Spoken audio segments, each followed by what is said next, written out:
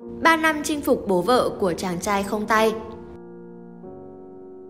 Những ngày tháng 8, thi thoảng người dân Hòa Vang lại bắt gặp chiếc xe máy do một người phụ nữ cầm lái. Phía sau là 2 sọt chở đầy dưa, phía trước là một người đàn ông cụt tay ngồi bó gọn. Đôi lúc, người đàn ông quay ngược đầu lên, pha trò rồi cả hai cùng cười. Đó là vợ chồng anh Nguyễn Thế Cường và chị Trần Thị Minh Thư. Cường mất 2 cánh tay sau một vụ tai nạn khi đang đi làm thêm phụ hồ cuối năm 2004. Sau 3 lần phẫu thuật vì vết thương nhiễm trùng, 2 cánh tay bị cắt cụt gần hết. Đang là sinh viên năm thứ 2 Đại học Bách khoa Đà Nẵng, việc mất cả 2 tay khiến Cường rơi vào khủng hoảng. Thậm chí có lần đã nghĩ đến chuyện giải thoát cho cả bản thân và gia đình. Nhưng sự động viên của mẹ đã giúp anh gượng dậy. Cường một mình khăn gói đến Đà Nẵng, thuê địa điểm, mở quán internet và sửa chữa máy tính, kiếm tiền gửi về quê cho mẹ nuôi em trai đang đi học và người bố bị liệt do tai nạn nhiều năm trước.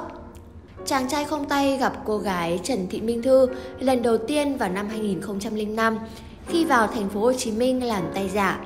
Khi ấy, cô sinh viên sư phạm người Gia Lai cũng đưa bố đến lắp tay. Trong 3 ngày điều trị cùng nhau, bố Thư cảm thấy quý mến chàng trai trẻ.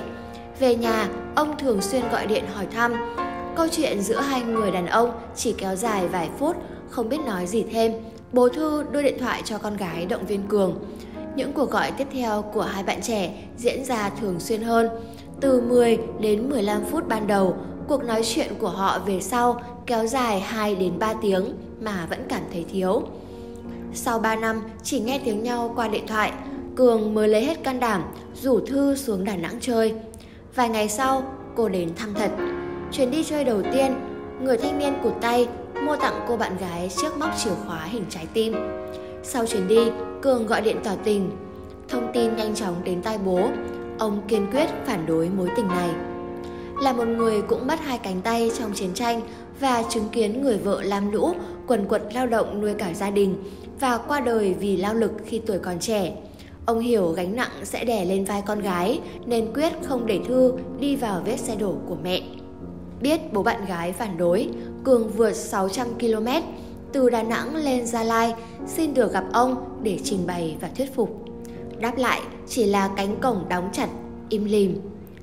9 tuần liên tiếp, Cường đều đặn bắt xe lên nhà Thư và quỳ, nhưng bố Thư không cất một lời. Biết không thể lay chuyển được bố, tháng 7 năm 2009, Thư nghỉ việc, trốn nhà xuống Đà Nẵng với Cường. Nhìn thấy người yêu xuất hiện trước cửa nhà, mồ hôi nhễ nhại, chàng trai lập tức đèo bạn gái về Quảng Nam, nói chuyện đám cưới với mẹ. 3 ngày sau, đám cưới diễn ra. Khách mời chỉ 100 người, nhưng hơn 200 người đến dự vì tò mò muốn xem mặt cô dâu của thằng Cường cụt. Biết con gái trốn đi lấy chồng, bố Thư chính thức từ mặt. Suốt 2 năm sau đó, ông bố coi họ như không tồn tại, nhất quyết không nói dù chỉ một lời. Năm 2011, Thư sinh con trai đầu lòng và đưa con về thăm ông. Được đánh tiếng trước là có cháu về, bố Thư mua nhiều đồ dùng trẻ em như tã giấy, cháo dinh dưỡng, nhưng quyết không nhận là mình mua. Một trưa, khi cô đang giặt giũ bên ngoài, đứa bé thức dậy khóc ngằn ngặt. Ông ngoại thấy vậy cất tiếng gọi, để thằng nhỏ khóc kìa. Đây cũng là câu đầu tiên ông nói với con gái sau hơn 4 năm từ mặt. Thằng cha mày đâu mà đem về đây, khổ tao vầy. Ông ngoại vừa đưa nôi vừa nựng cháu. Nghe vợ kể, biết bố đã xuôi lòng. Hôm sau, Cường bắt xe về Gia Lai. Trong cuộc trò chuyện làm lành, bố Thư trầm ngâm, đừng làm con gái tao khổ. Cường chắc chắn, con hứa với bố. Năm 2015, hai vợ chồng vay thêm tiền, mua được mảnh đất 140m² để dựng nhà.